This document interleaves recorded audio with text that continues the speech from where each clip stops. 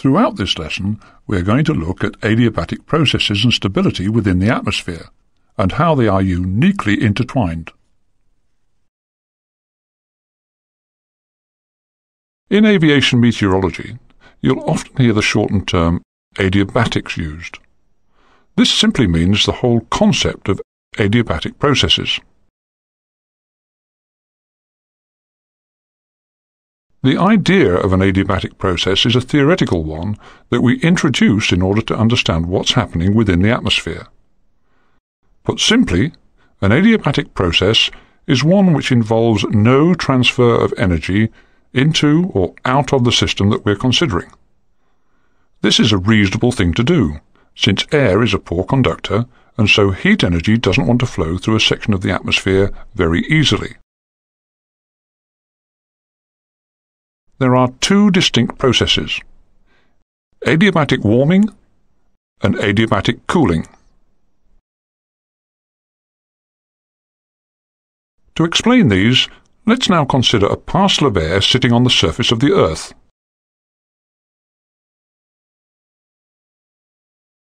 If we lift this parcel of air into a region of lower pressure, then it will expand. Remember, this is an adiabatic process, so no energy leaves or enters our parcel. This expansion happens because the pressure within the parcel wants to equalize itself with the surrounding pressure. The expansion process uses up some internal energy of the parcel, hence, as the parcel of air rises, it expands and the temperature actually falls. This is known as adiabatic cooling.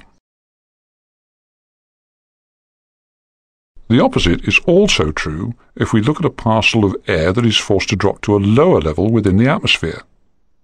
As the surrounding pressure increases, it forces the parcel to contract. This increases the internal temperature of the parcel. Therefore, we now have adiabatic warming.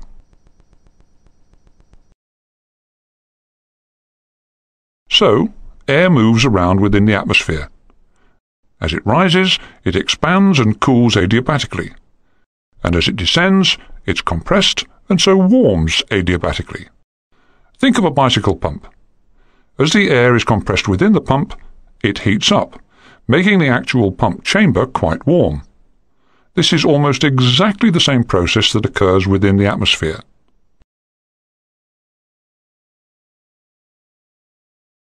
The rate at which air cools or warms, as it is forced to rise or fall, depends upon the moisture content of the parcel of air. This is called the adiabatic lapse rate.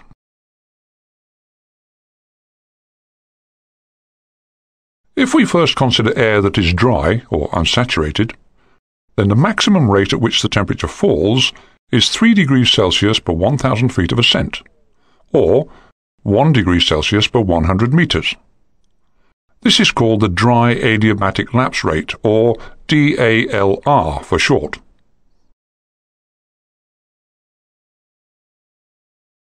Now let's think about the moisture content of our parcel of air, in the form of water vapor.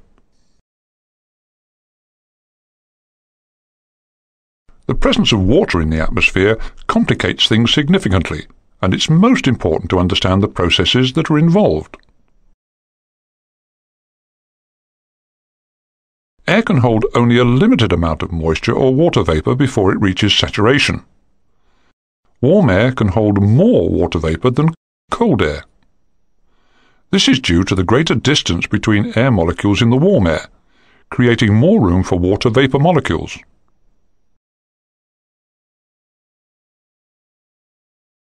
If warm, unsaturated air is cooled, it eventually reaches a point at which it becomes saturated. The water vapor will at that point start to form water droplets or condense out. This condensing out of the water vapor has one very important effect. It releases what is called latent or hidden heat. So we say that the process of condensation releases latent heat.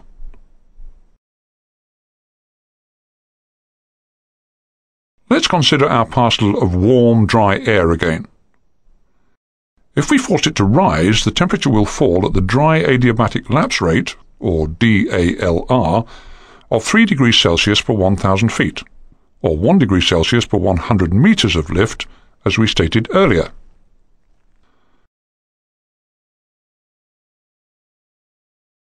When the temperature falls to a certain level, condensation will take place. The water vapour, previously invisible to the naked eye, becomes visible. In other words, clouds will form.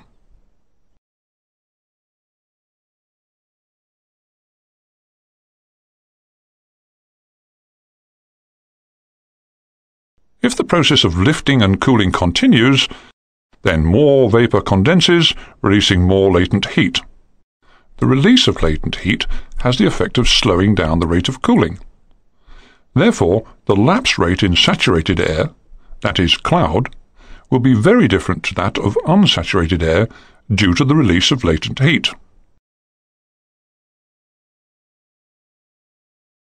This new lapse rate is called the saturated adiabatic lapse rate, or SALR, and is, on average, 1.8 degrees Celsius per 1,000 feet of lift, or 0.6 degrees Celsius per 100 meters. This is the rate at which saturated air will cool if forced to rise. The SALR is not constant through the troposphere. It reduces the higher up you go, and in fact, the saturated adiabatic lapse rate is almost exactly the same as the dry adiabatic lapse rate in the upper reaches of the troposphere. This is because the amount of water vapour that is required for saturation reduces at lower temperatures. It therefore follows that the amount of latent heat that is released also reduces as a parcel of air rises. The most commonly used average lapse rate of the SALR is 1.8 degrees Celsius per 1,000 feet, or 0.6 degrees Celsius per 100 meters. However, the actual rate varies from around 1.2 degrees per 1,000 feet at 26 degrees to 2.2 degrees when the temperature is around minus 10 degrees. Now we're going to look at the issue of stability. The stability of air depends upon two things: its temperature and moisture content, or humidity. Air is stable if it returns to its original level after being given an initial movement upwards. Thus, if a parcel of air is surrounded by air which is the same temperature as our parcel, the conditions are stable. The parcel will merely want to stay where it is. If it's given a push upwards, it will settle back to its original position. Note that the air is stable when both saturated and unsaturated conditions are considered.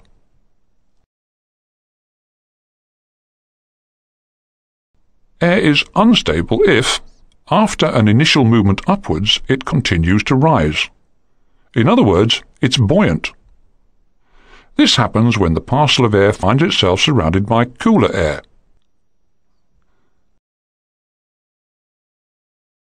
We now have three different lines on our diagram, and we're going to use these to explain stability. These lines are the DALR, the dry adiabatic lapse rate, the SALR, or the saturated adiabatic lapse rate, and the ELR, the environmental lapse rate, which is the actual prevailing conditions at any one point in the atmosphere, since air is rarely completely dry or completely saturated. Note, though, the ELR is not fixed. It is very variable and will be different from day to day.